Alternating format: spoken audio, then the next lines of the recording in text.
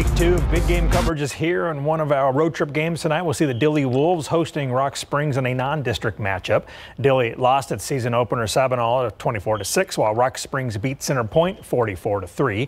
The Wolves have 8 starters returning on each side of the ball, and they feel they're on the way up. Tonight, the Wolves will have a tough contest in Rock Springs, a run-heavy squad. They're a good team. I expect them to come out physical like they did last week, but I have faith in our guys coming out.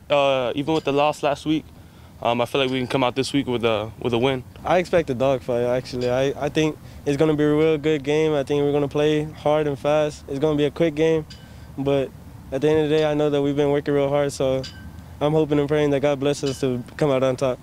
Dilley wears T-shirts that say family, and that's what they are. They know they're fortunate to be playing ball, while 5A and 6A teams can't play their first game for another 3 weeks. I think we're pretty lucky, if anything. I know the circumstances that a lot of other schools are in right now, and I think we're just really lucky, and I feel blessed that we're able to play the sport that we love. And here's our road trip tonight. Class 3A Aransas Pass at 4A Carrizo Springs, 6:30 kick. And Rock Springs at Dilley, 7:30 tonight. Highlights on the night beat. Cornerstone Christian will face Trinity Christian in the Warriors home opener this evening. And this game will feature 2 of the top class of 2021 quarterbacks in the nation in Cornerstone's Lucas Coley and Trinity's Shadur Sanders. Coley is the built Ford Tough Texas High School Football Player of the Week for private schools after helping the Warriors knock off Cal Allen 24-20. Cornerstone DB and UTSA commit Monty Harris says they are focused on Trinity, who beat the Warriors 24-0 last season.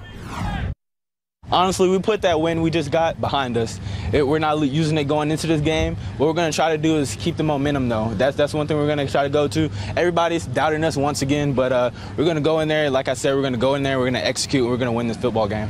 Shadur Sanders is the son of former NFL great Deion Sanders. Shadur is QB1 for Trinity Christian and recently gave his verbal to Florida Atlantic. Primetime himself, Deion is the Tigers' offensive coordinator. Kick is tonight at 7 at Cornerstone. And in Crystal City's head football coach David Lopez told KSAT 12 Sports that the school board approved the Javelinas to begin practice this coming Monday, Labor Day. Coach said he hasn't seen his players since March 11th. It took 4 separate votes before the board approved. Coach Lopez said they will open the season October 2nd at Zapata.